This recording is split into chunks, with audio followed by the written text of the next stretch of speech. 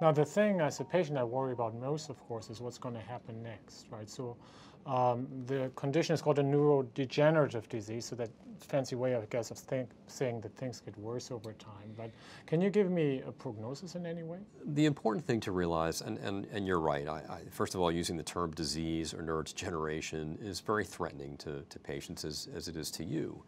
I don't like to use those terms because the bottom line is that there is so much heterogeneity, so much variability for each individual patient that in general, when I see a patient like you, I mean, you've barely begun treatment, you've got very mild symptoms, you're active, you're athletic.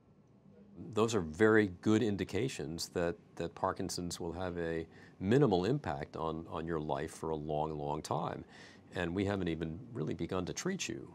And with current medical therapies and surgical therapies and all the therapies that we have, I look at someone like you and most patients with newly diagnosed Parkinson's, and I paint a very optimistic picture that you're going to be able to live a rich, full, and normal or close to normal life for a long, long time.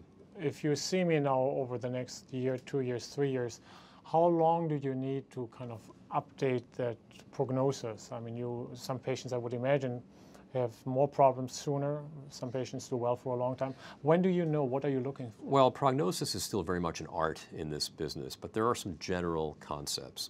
For example, patients who have unilateral symptoms that are mild and persistent, patients that have a predominance of tremor, patients that are basically younger and healthier tend to do better in the long term.